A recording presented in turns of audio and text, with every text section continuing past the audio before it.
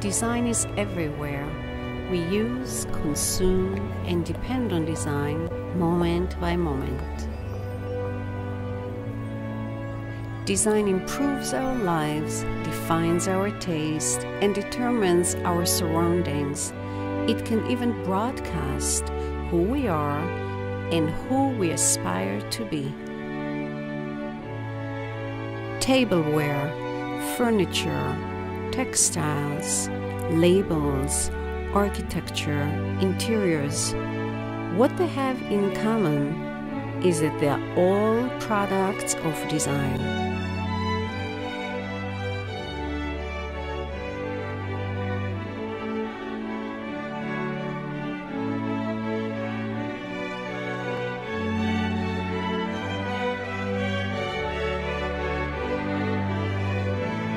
If you want the latest design news, if you're stylish and want to elevate your taste, if you love beautiful things, then you are in the right place.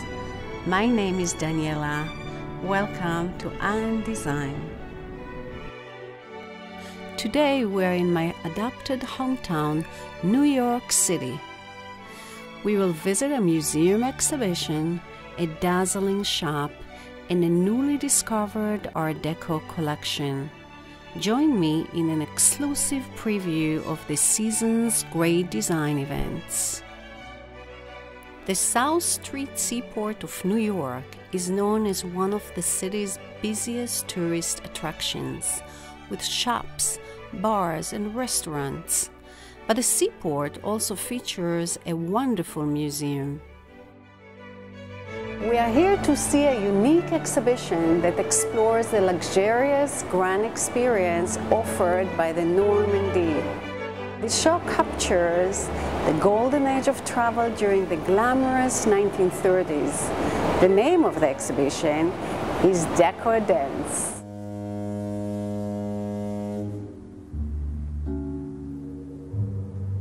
The ship Normandy was named after the northern French province and was launched in 1935. During its short life, it hosted movie stars, business tycoons, and politicians in an unparalleled opulence. It is considered today as the quintessential icon of French Art Deco.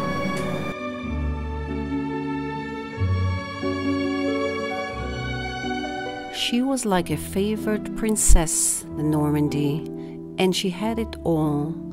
Not only was she the largest, heaviest, and fastest, but she was also the most celebrated ocean liner of the Jazz Age, a magnificent floating palace with interiors created by the very best French designers of the time.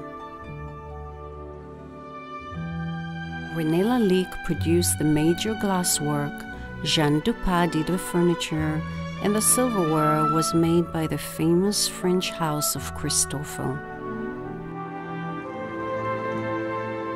These items, if you're lucky enough to find them today, are ultra desirable by collectors.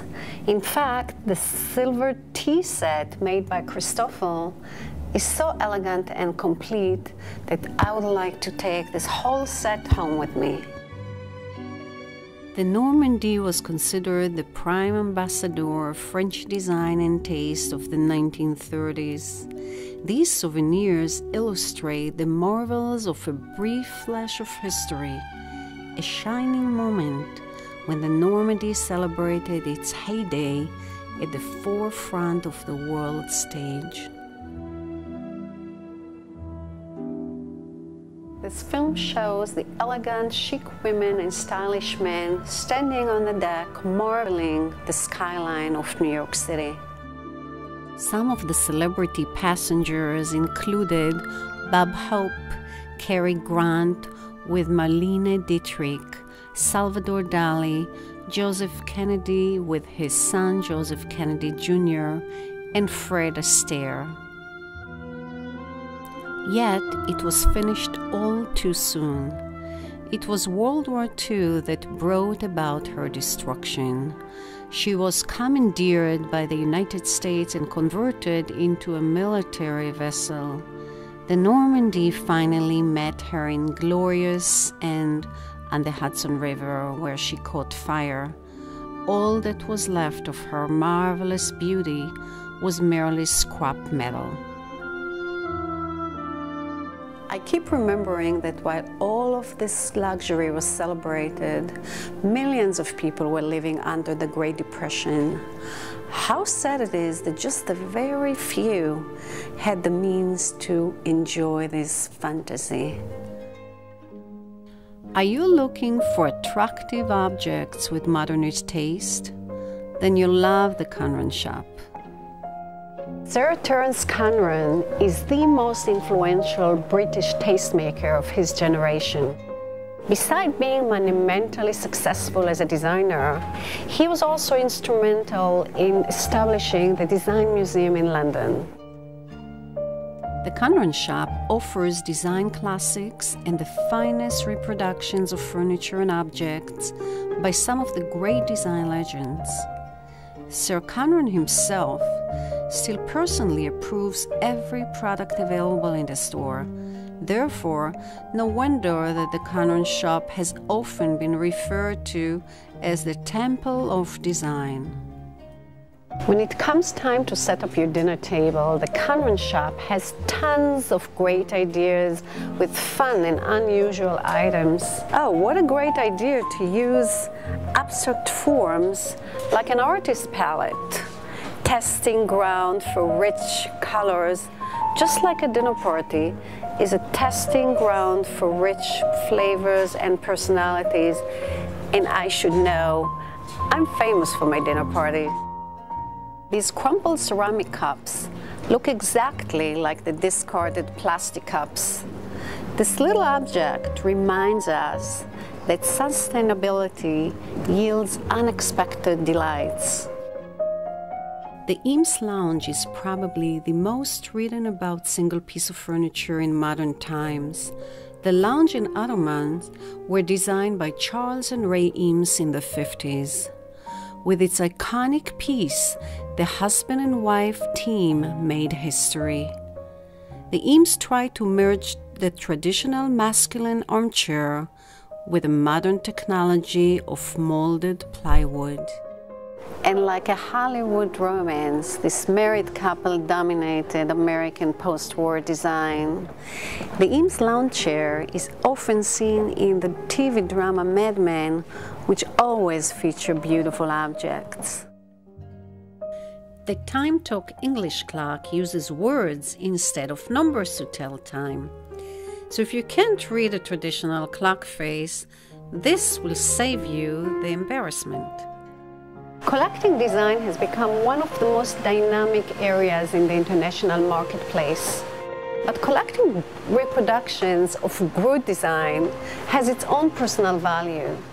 The Conran shop is one of the most wonderful places to acquire well-crafted, iconic objects.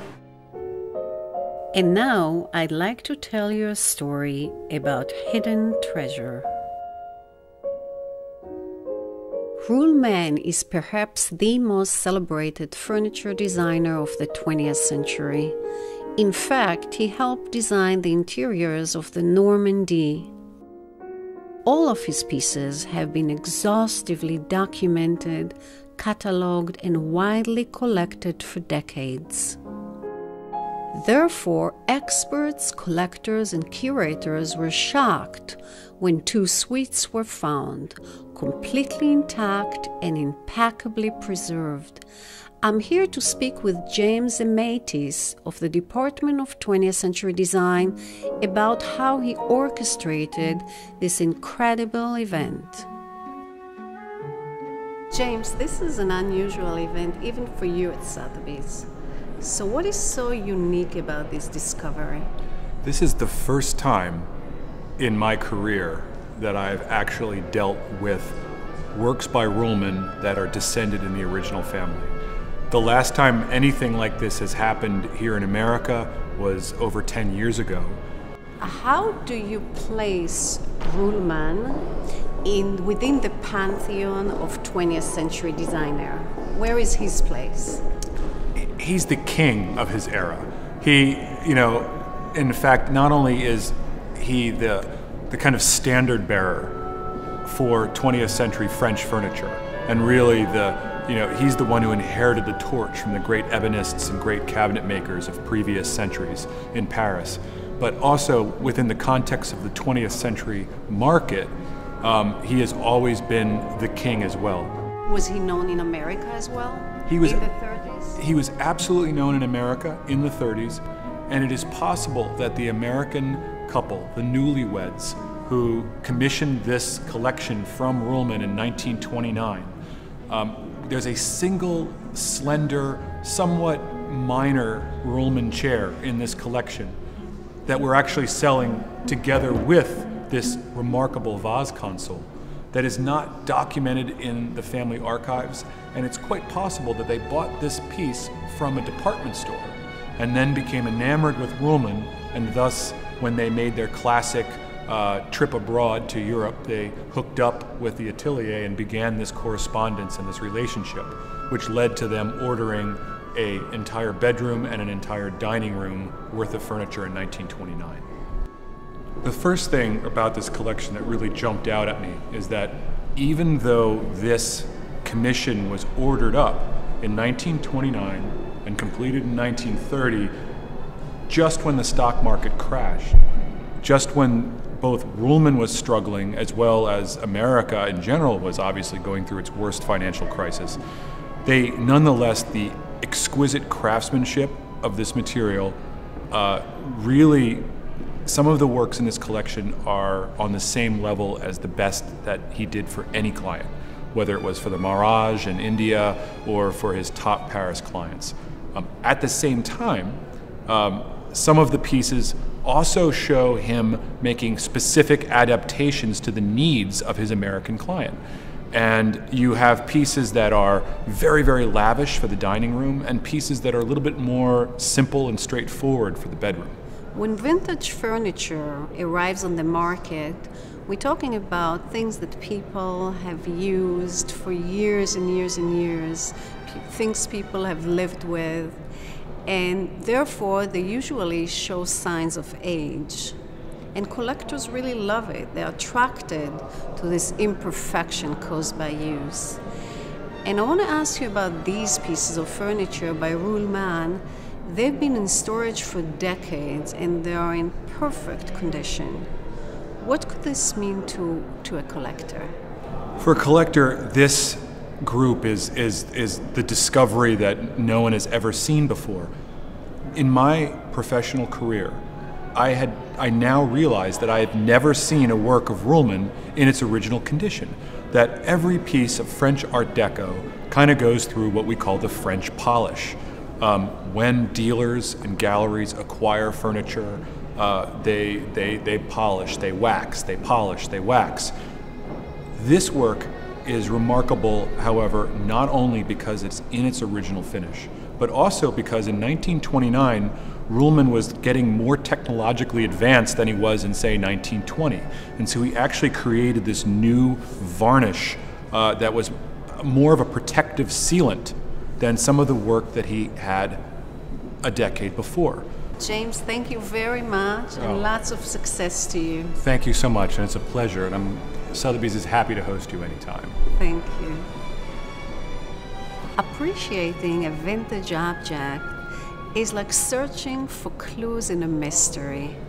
Who lived with this object? How was it made? Where did it come from? Certainly, these pieces of furniture at Sotheby's tell us a fascinating story. Thanks for joining me, Daniela, on Design.